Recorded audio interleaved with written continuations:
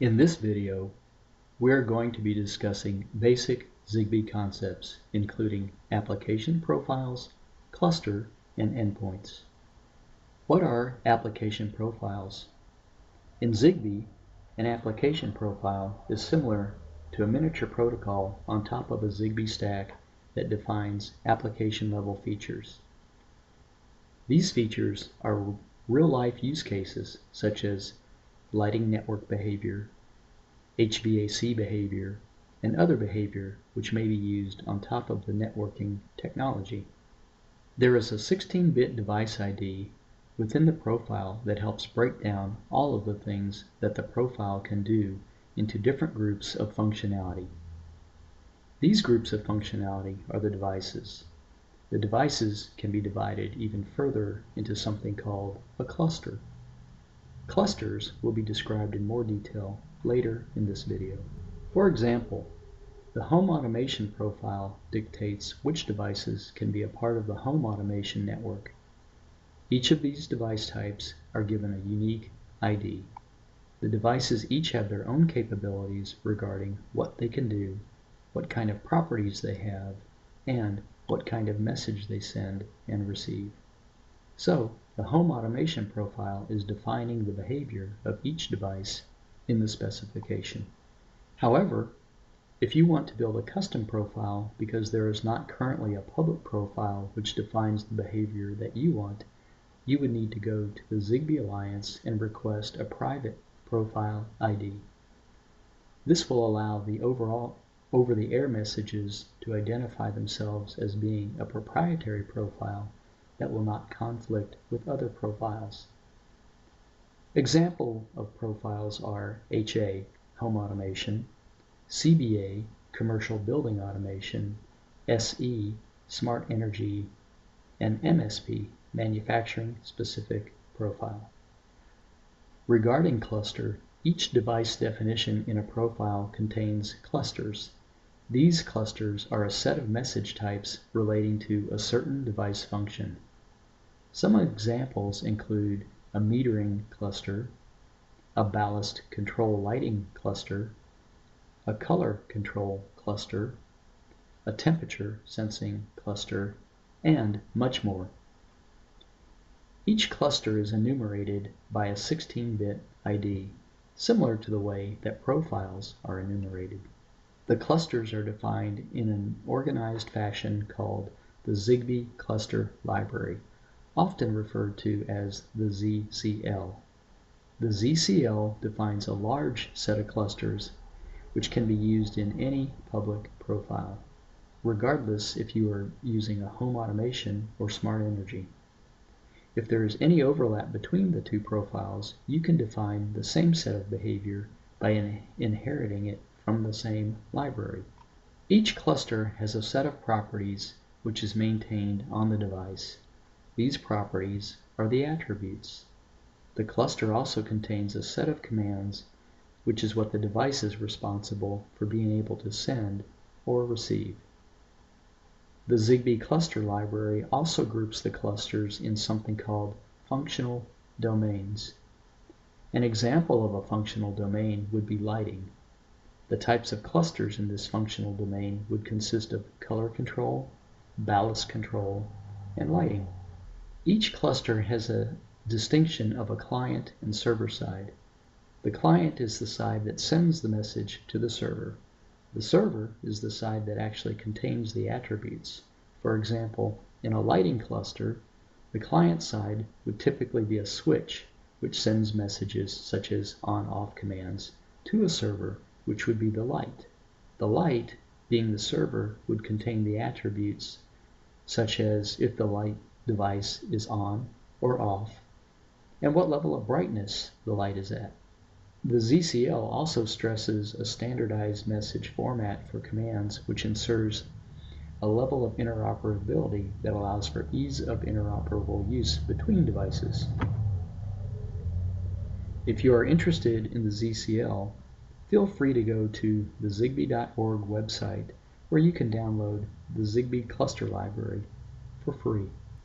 As a graphical representation of the ZCL, we can see that there are a handful of functional domains. Each functional domain contains certain clusters represented by a colored oval, where the color is determined by the functional domain that it is contained in. So, the collection of all clusters in all domains is the ZigBee Cluster Library. The second half of the image shows different application profiles. These profiles contain clusters of different colors because each profile contains clusters from different functional domains. So one cluster, such as on-off, can be contained in multiple profiles. How do we associate different application profiles with a device? We do this with an endpoint. An endpoint is a service point with a ZigBee node. There can be, in theory, up to 255 endpoints defined within a node. However, there is an endpoint 0 which is built in by the stack and reserved for ZigBee device objects, and endpoints 240 to 255 which are reserved for special feature functions. This effectively leaves endpoints 1 through 239 for user applications. Endpoint 0 is currently used as the ZigBee device object endpoint for network configuration and administration, and is generally used by the stack for gaining information about other devices. However, any application could use this endpoint as well to gain information about other devices. Endpoint 255 is used as a generic broadcast endpoint. So, if you were attempting to send a message to a device but were unsure which endpoint it was on, you could send to endpoint 255 of a node. In that case, it would be sent to all of the endpoints. So each endpoint implements a single device type from a single application profile. As an example, we could have a thermostat with 4 user-defined endpoints. Endpoint 0 is still the ZigBee device profile, or the ZDO endpoint. However, endpoint 1 could be an HA endpoint acting as a thermostat device, while endpoint 2 is also HA but acting as an on-off output.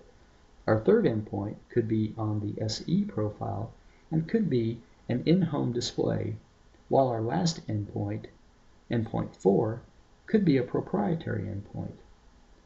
All of these device types would make up an application for one node.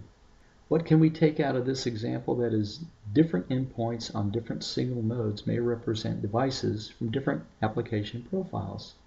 It may be an issue if different security schemes contradict each other, but the ZCL itself does not have any reason why these endpoints cannot be on the same node.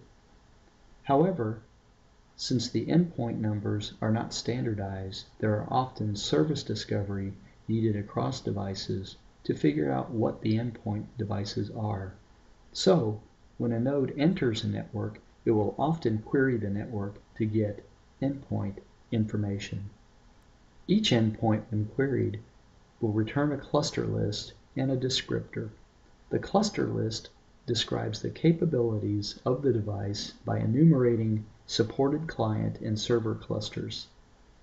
The descriptor contains information about which profile that endpoint is implementing, what device ID is within that profile, and how many supported client and server clusters it supports. And finally, it may contain a bit mask which indicates the version and capabilities of the application profile. Ember Desktop's Application Builder tool will configure the device's description and clusters based on the chosen device type. To recap, the ZigBee architecture is organized in the application layer with an application profile sitting on top of a stack, where each application profile is implemented on an endpoint as a single device type. Each of those endpoints implement one device from one profile, where you can have multiple endpoints on a single node. That is how we end up with standard implementations of different devices running on a node. Thank you.